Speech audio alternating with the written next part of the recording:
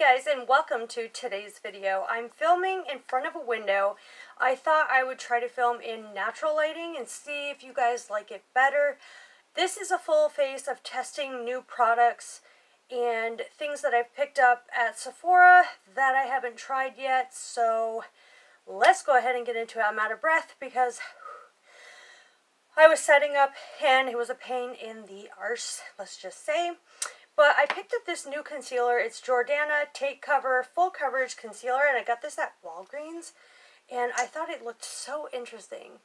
So I got Ivory, shade Ivory, and I just want to test this out. My Shopmiss A beauty sponge. See, so far it looks really good. And I would say, yeah, it is full coverage on my eyelids. Obviously, I didn't do my under eye yet. I'm going to take this Too Faced Tutti Frutti Banana Cream Setting Powder. And I want to just, it's so cute, it has like embossed bananas. And I want to go ahead and set the eye with that.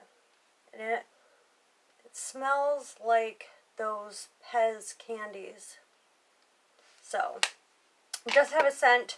I'm going in with the Goddess palette by Alterego. I think I've used this before, but it is a dupe for the Natasha Denona Gold palette. I'm just going to go and start out with, I want to pull this like this, Hera here. It's just a mid-tone brown to start out the eye look with. I like that Tutti Frutti powder. It went on really smoothly. I just was thinking, would you guys prefer it this way every time? Because I can totally do that. Otherwise, I'm confined to the basement. So, I don't know. I like it in natural lighting. Personally, you get to see up close and personal what things actually do look like. So, I did use this palette before, but I'm going to create a completely separate look from the one I did previously. So this is just a really lax video. Try to get ready with me. You know, you might hear the kids in the background and dogs barking. I'm going to go in with Athena, mustard orange shade. It's like a brownish mustard shade, a true mustard shade, like a Dijon mustard shade. It's even better than the Natasha Denona one. So, just going to add that. I'm not doing anything super dramatic. Then I'm going to take just like a flatter, more flat brush like this, and I'm going to pack on Avalon, which is this deep brown, on the outer corner. I do wearable looks on my channel. I'm simple. I like to do wearable looks for people to be able to go to work or school wearing this and not feel crazy, out of this world, colorful. I've done some looks like that on my channel. I'm just not that type of person though. On the low down, you get what I'm saying. So that's really pigmented. I'm going to take my finger and I'm going to take the shade Venus right here and just place this on the lid. But my God, look at that pigment. It's so much better to film in this lighting because I don't have to worry about the lights. You guys can obviously see that pigment. And let me just go finish the other eye off camera and I'll be right back. That's all I'm going to do for the eyeshadow. I already have some not lashes, but I put mascara on. For the brow bone and the inner corner, I'm going to be using Freya right here. It's just this white glittery shade, which I really like it. You guys, the bags are real. I keep getting up at like 3 in the morning, don't know why. And I can't go back to bed, and so I make my coffee, and then I'm like dragging midday. I'm going to try this Becca Under Eye Corrector in light to medium. For my under eye, you can see the bags I just covered up. Like, I just defeated the purpose of that inner corner highlight. We'll go back in with that. I'm just going to try to cover up you know, all of these imperfections I have right here, like darkness, that's right here and over here, and I'll blend that out and be right back. For foundation, I picked up this Becca Skin Love foundation. Oh, that's hard, you can't really see it. Becca Skin Love Weightless Blur Foundation infused with Glow Nectar Brightening Complex, and I chose the shade Noisette. The only thing weird about the lighting is it's going to be like in and out constantly, and like my kids are going to be in and out. I'll try my best to not have that happen, but it's inevitable. I just got my BoxyCharm, and we got the No Problem Prime Essence with Calendula officinalis flower extract from Touch and Soul. I'm going to be using this as my primer, and you'll see what else I'm going to use. So this is very liquidy, but instantly is setting down matte. It's soaking straight into the skin. Wow, I did not expect that. It's almost like serum-y, but it is blurring my pores out, which is unexpected. So I'm also going to take the L'Oreal True Match Glow Amour, just for some bronze action. I'm going to take that on my hand and just give the skin some nice warmth. Some bronze, a little bit of color. This is actually pretty oily feeling. I do have the Drunk Elephant De-Bronzy drops, but I figured that since I haven't tried this, that I would give it a try. I'm really scared for this foundation because I think the shade match is going to be terrible, but we shall see. So I'm going to apply it now, just with, actually I'm going to apply it with my hands, which I haven't been doing, but I've been, since I last filmed, I have been going in, you know, with my hands, applying foundation, and then going with the beauty blender, or sponge, whatever you want to say. I'm not correct in any of that, so, and then blending out any lines that may be left. But, ooh, I really do love this foundation so far. But this is just the first impression. It's new makeup I haven't tried. I really like the shade match that I chose. And I'm just going to go over that and smooth that area out. It's got some luminosity to it. It's really, like it says, weightless on the skin. And it's not settling into fine lines. My pores don't look enlarged. I think it's perfect for me. And I have dry skin for reference.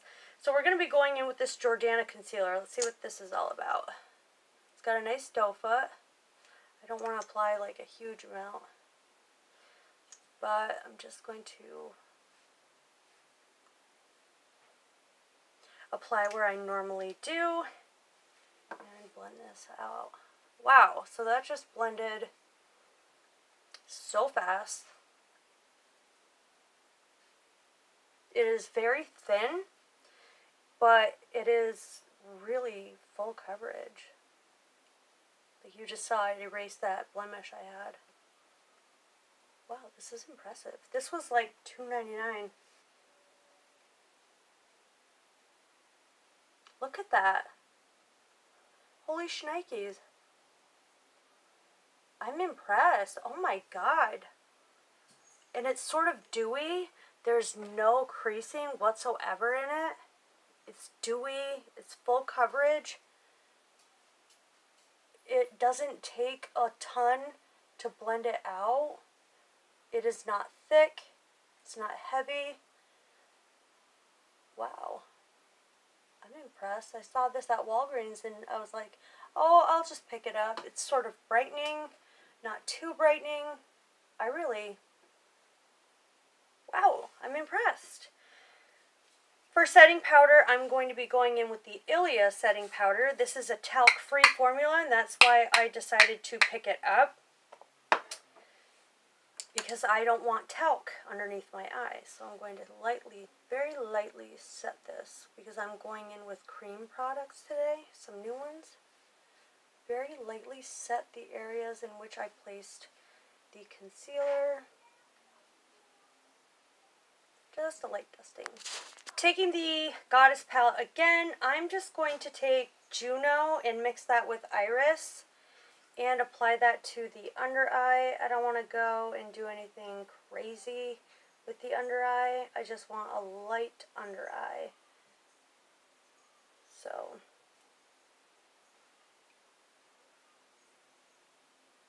that looks nice. So a trick I've learned if you struggle with lower lash line mascara is to take either a tiny fan brush or like a brush of any sort, brush the mascara on it and just run it at the root of the lash, and it'll immediately dispense itself downward, and you won't have the problem of, you know, that smudging on the lower lash line or it transferring. I'm going to be trying the new Tarte Man-Eater self-sharpening, oh my gosh, self-sharpening pencil, and it's retractable, I think. Ow, kind of hurts. It is super glidey, but I just went in heavily with it. On my lower waterline. Then I'm going to do the mascara on my lower lashes, and I'll be right back. Alright, moving on into contour. I'm taking this Wet n Wild contour stick. I've actually never used this before. And I'm going to be going in and contouring my face, my nose, jawline, and under the lip. Now let's see how easily this blends out. Super, super easy to blend. Oh my gosh, look at that. Sorry guys, my father-in-law came to drop my daughter off, so I was telling you how easy this is to blend, and as you can see, it is just melting into my skin. I like to bring my contour up a little bit. I don't normally contour on the daily, just to be completely honest. This foundation, it's not lifting it either. I blended out my forehead and my nose and all that, so it's not lifting, which is nice. By the way, that's his truck he's starting. Ruining my video! Hello! Oh. I'm going to be taking my e.l.f. cream blush. This is in Soft Peach. It looks like this. I'm just going to take it with my finger and apply it kind of higher. And then taking the sponge and sort of just blending it out. It's super soft. I think this is going to be a summer staple of mine. I can't wait. So beautiful. Like, do you guys see this? I love it. I'm going in with the Tarte Pro Glow. Hello. And I'm going to take this bronzer right here on my bronzing brush. And I'm going to set down that contour that I did on my face. Just really quick and easy. This is actually much easier for me to do it this way than being downstairs all the time. I'm going to put a little bit on my neck to match my chest. But I really, really like this face palette. I just got it in the BoxyCharm and I'm low-key obsessed. So it's so pretty. I love that. For blush, to set my blush down, I'm going in with this Sephora product. It's a blush duo. It looks like this. It's in the shade English Rose. So you've got a deeper shade and a lighter shade. I'm just going to take that on my Luxie tapered highlighting brush and just sort of flick backward and set that e.l.f. blush. And as you can see, it's very pigmented. But blush is the first thing to fade on me, and I sort of put it over my nose to look sunburnt, and everywhere else I just kind of run it over that. Ah, it's like right in my eye, it hurts. For highlight, I'm going into the Pro Glow palette, and I'm just going to mix these two, tap off my brush, and apply to high points of the face and a little bit to the cheeks. I really like that look. This is a very nice highlighter. I'm impressed with all these products. I really like that Sephora blush duo.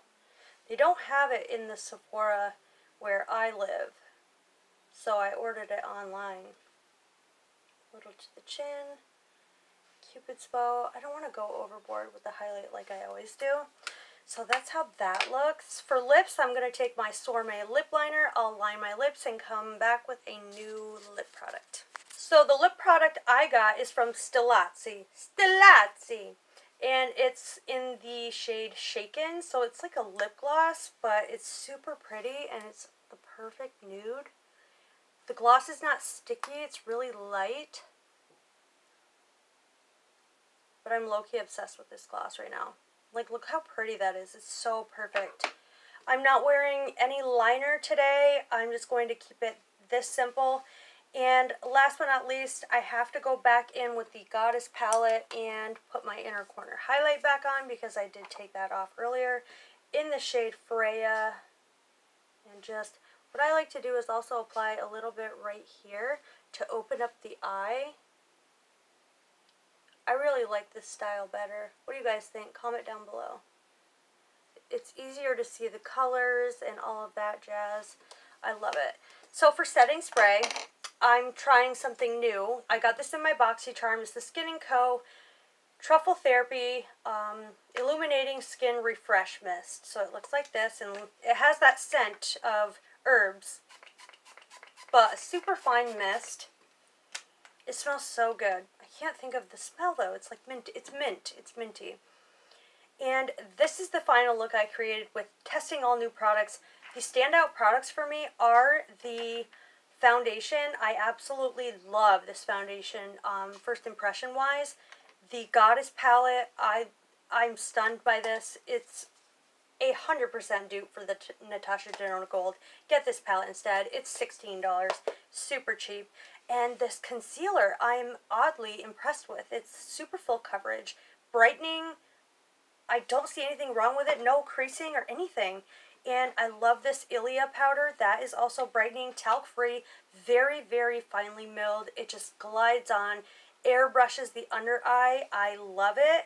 So overall, I'm super impressed. And this contour stick by Wet n Wild, this is a necessity in life. Like, I love this. First impression.